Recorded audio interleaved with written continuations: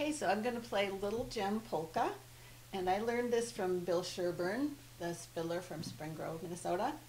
And I got the name, though, from Phil Nussbaum. I was playing it for him, and he said it was called Little Gem Polka, that he had also heard Bill play it, or someone play it, and he wasn't sure if the name was, they had said Little Yem, and didn't know if it was Little Jim or Little Gem or what it was, Little Yem. So this is Little Yem Polka. Oh, and two.